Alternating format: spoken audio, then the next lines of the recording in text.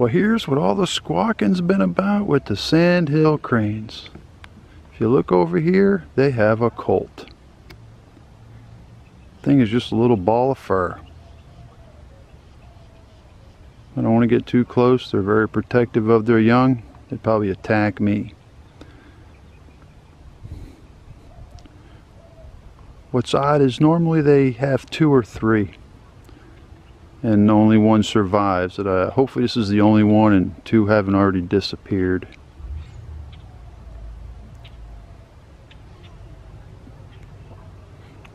It'll be interesting to watch this grow up. They grow pretty fast.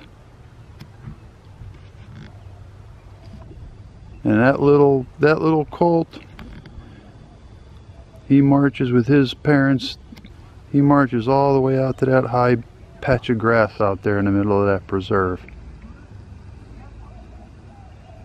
It's got to be a lot of work for that little guy, because they live right out there.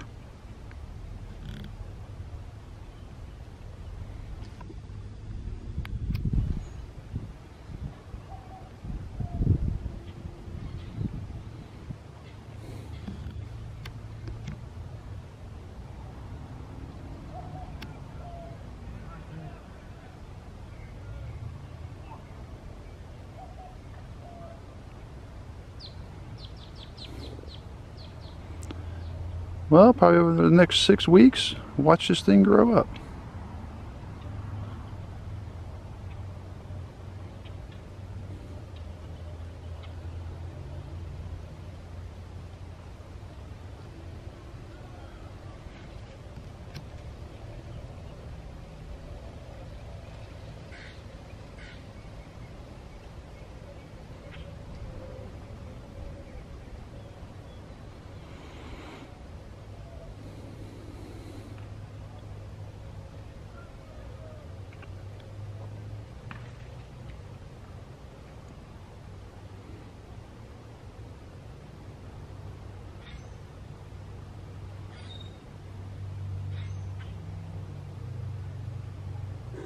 Some stretching exercises. There we go.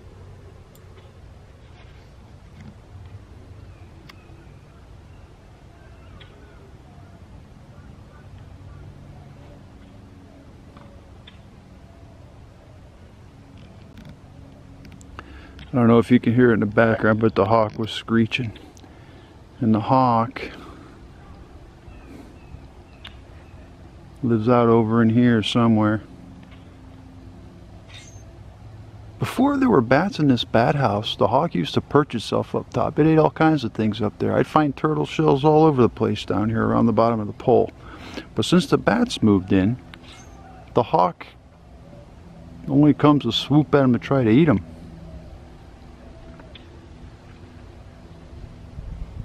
Alright, looks like they're heading back out.